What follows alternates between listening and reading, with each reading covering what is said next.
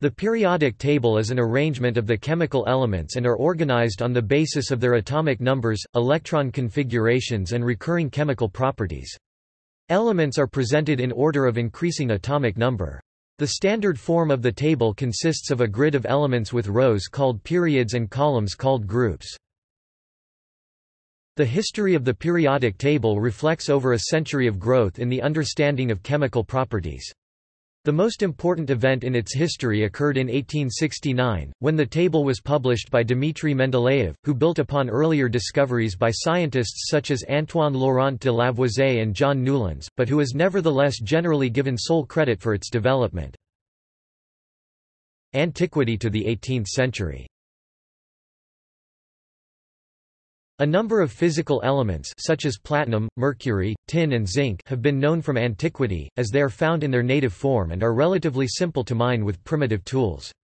Around 330 BCE, the Greek philosopher Aristotle proposed that everything is made up of a mixture of one or more roots, an idea that had originally been suggested by the Sicilian philosopher Empedocles. The four roots, which were later renamed as elements by Plato, were earth, water, air and fire. Similar ideas about these four elements also existed in other ancient traditions, such as Indian philosophy. While Aristotle and Plato understood the concept of an element, their ideas did nothing to advance the understanding of the nature of matter. Hennig Brand. The history of the periodic table is also a history of the discovery of the chemical elements. The first person in history to discover a new element was Hennig Brand, a bankrupt German merchant. Brand tried to discover the philosopher's stone, a mythical object that was supposed to turn inexpensive base metals into gold. In 1669 or later, his experiments with distilled human urine resulted in the production of a glowing white substance, which he called cold fire, Kaltzfeuer. He kept his discovery secret until 1680, when Robert Boyle rediscovered phosphorus and published his findings. The discovery of phosphorus helped to raise the question of what it meant for a substance to be an element. In 1661, Boyle defined an element as those primitive and simple bodies of which the mixed ones are said to be composed, and into which they are ultimately resolved. Antoine Laurent de Lavoisier. Lavoisier's Traité élémentaire de chimie, Elementary Treatise of Chemistry, which was written in 1789 and first translated into English by the writer Robert Kerr, is considered to be the first modern textbook about chemistry. Lavoisier defined an element as a substance that cannot be broken down into a simpler substance by a chemical reaction. This simple definition served for a century and lasted until the discovery of subatomic particles. Lavoisier's book contained a list of simple substances that Lavoisier believed could not be broken down further, which included oxygen, nitrogen, hydrogen, phosphorus, mercury, zinc and sulfur, which formed the basis for the modern list of elements. Lavoisier's list also included light and caloric, which at the time were believed to be material substances. He classified these substances into metals and non-metals. While many leading chemists refused to believe Lavoisier's new revelations, the elementary treatise was written well enough to convince the younger generation. However, Lavoisier's descriptions of his elements lack completeness, as he only classified them as metals and non-metals. 19th century. William Prout. In 1815, the English physician and chemist William Prout noticed that atomic weights seemed to be multiples of that of hydrogen. Johann Wolfgang Dobereiner. In 1817, Johann Wolfgang Dobereiner, a chemist, began to formulate one of the earliest attempts to classify the elements. In 1829, he found that he could form some of the elements into groups of three, with the members of each group having related properties. He termed these groups triads. Definition of triad law: chemically analogous elements arranged in increasing order of their atomic weights formed well-marked groups of 3 called triads, in which the atomic weight of the middle element was found to be generally the arithmetic mean of the atomic weight of the other 2 elements in the triad: chlorine, bromine, and iodine, calcium, strontium, and barium, sulfur, selenium, and tellurium, lithium, sodium, and potassium. Alexandre-Émile Béguyer de Chancourtois. Alexandre-Émile Béguyer de Chancourtois, a French geologist, was the first person to notice the periodicity of the elements, similar elements occurring at regular intervals when they are ordered by their atomic weights. In 1862 he devised an early form of periodic table, which he named vis tellurique, the telluric helix, after the element tellurium, which fell near the center of his diagram. With the elements arranged in a spiral on a cylinder by order of increasing atomic weight, de Chancourtois saw that elements with similar properties lined up vertically. His 1863 publication included a chart which contained ions and compounds, in addition to elements, but his original paper in the Comptes rendus de l'Académie des Sciences used geological rather than chemical terms and did not include a diagram.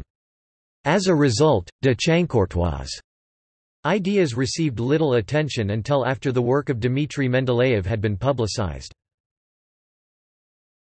John Newlands. In 1864, the English chemist John Newlands classified the 62 known elements into 8 groups, based on their physical properties. Newlands noted that many pairs of similar elements existed, which differed by some multiple of 8 in mass number, and was the first to assign them an atomic number. When his Law of Octaves was printed in Chemistry News, likening this periodicity of 8s to the musical scale, it was ridiculed by some of his contemporaries. His lecture to the Chemistry Society on 1 March 1866 was not published, the Society defending their decision by saying that such theoretical topics might be controversial. The importance of Newlands' analysis was eventually recognized by the Chemistry Society with a gold medal 5 years after they recognized Mendeleev's work. It was not until the following century, with Gilbert N. Lewis' valence bond theory 1916 and Irving Langmuir's octet theory of chemical bonding 1919, that the importance of the periodicity of 8 would be accepted.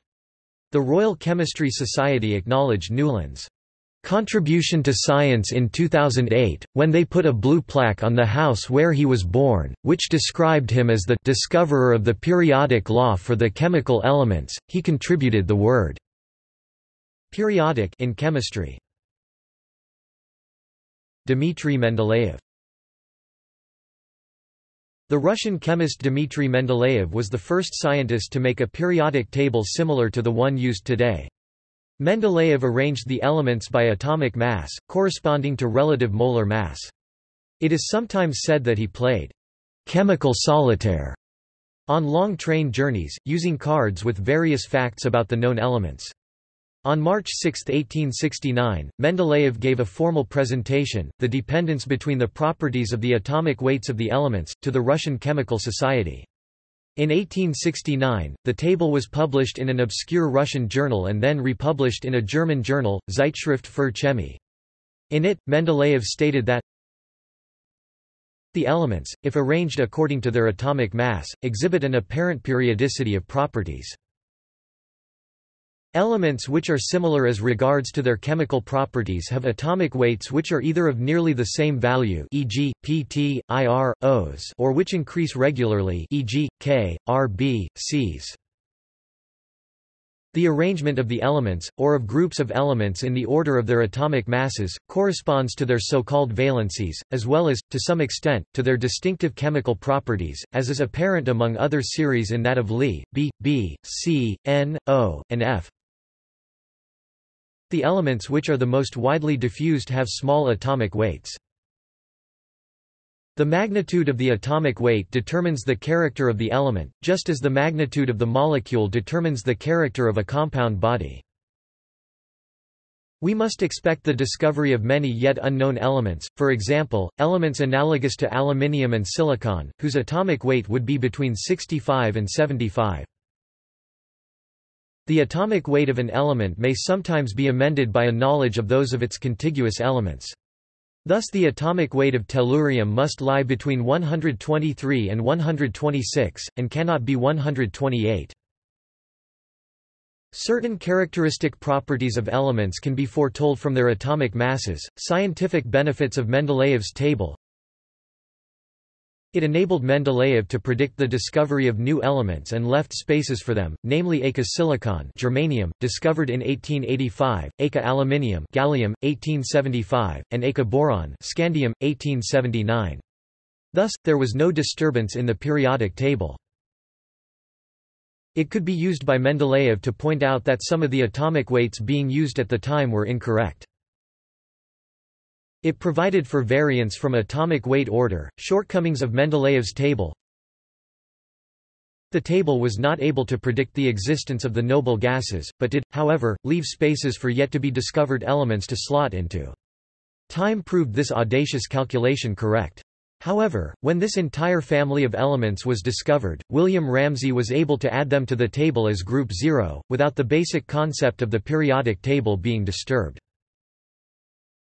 A single position could not be assigned to hydrogen, which could be placed either in the alkali metals group, the halogens group, or separately above the table between boron and carbon. The lanthanides were difficult to fit into the table. Polonium and radium, discovered by Marie Curie in 1898, also were difficult to fit into the table. Lothar Meyer. Unknown to Mendeleev, a German chemist, Lothar Meyer, was also working on a periodic table. Although his work was published in 1864, and was done independently of Mendeleev, few historians regard him as an equal co-creator of the periodic table. Meyer's table only included 28 elements, which were not classified by atomic weight, but by valence, and he never reached the idea of predicting new elements and correcting atomic weights. A few months after Mendeleev published his periodic table of the known elements, predicted new elements to help complete his table and corrected the atomic weights of some of the elements, Meyer published a virtually identical periodic table. Meyer and Mendeleev are considered by some historians of science to be the co-creators of the periodic table, but Mendeleev's accurate prediction of the qualities of undiscovered elements enables him to have the larger share of the credit. William Odling. In 1864, the English chemist William Odling also drew up a table that was remarkably similar to the table produced by Mendeleev. Odling overcame the tellurium-iodine problem and even managed to get thallium, lead, mercury and platinum into the right groups, which is something that Mendeleev failed to do at his first attempt. Odling failed to achieve recognition, however, since it is suspected that he, as Secretary of the Chemical Society of London, was instrumental in discrediting Newland's earlier work on the periodic table. 20th century. Frederick Soddy. By 1912 almost 50 different radioactive elements had been found, too many for the periodic table. Frederick Soddy in 1913 found that although they emitted different radiation, many elements were alike in their chemical characteristics, so shared the same place on the table. They became known as isotopes, from the Greek isos topos, same place. Henry Moseley. In 1914, a year before he was killed in action at Gallipoli, the English physicist Henry Moseley found a relationship between the X-ray wavelength of an element and its atomic number. He was then able to resequence the periodic table by nuclear charge, rather than by atomic weight. Before this discovery, atomic numbers were sequential numbers based on an element's atomic weight. Moseley's discovery showed that atomic numbers were in fact based upon experimental measurements. Using information about their X-ray wavelengths, Moseley placed argon with an atomic number Z equals 18 before potassium Z equals 19, despite the fact that argon's atomic weight of 39.9 is greater than the atomic weight of potassium 39.1. The new order was in agreement with the chemical properties of these elements, since argon is a noble gas and potassium is an alkali metal. Similarly, Moseley placed cobalt before nickel and was able to explain that tellurium occurs before iodine, without revising the experimental atomic weight of tellurium, as had been proposed by Mendeleev. Moseley's research showed that there were gaps in the periodic table at atomic numbers 43 and 61, which are now known to be occupied by technetium and promethium respectively.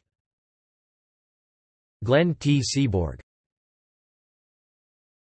During his Manhattan Project research in 1943, Glenn T. Seaborg experienced unexpected difficulties in isolating the elements americium and curium.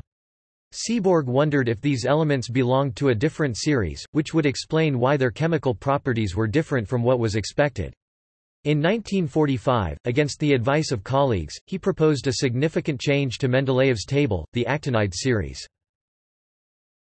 Seaborg's actinide concept of heavy element electronic structure, predicting that the actinides form a transition series analogous to the rare earth series of lanthanide elements, is now well accepted and included in the periodic table. The actinide series is the second row of the F block 5F series. In both the actinide and lanthanide series, an inner electron shell is being filled.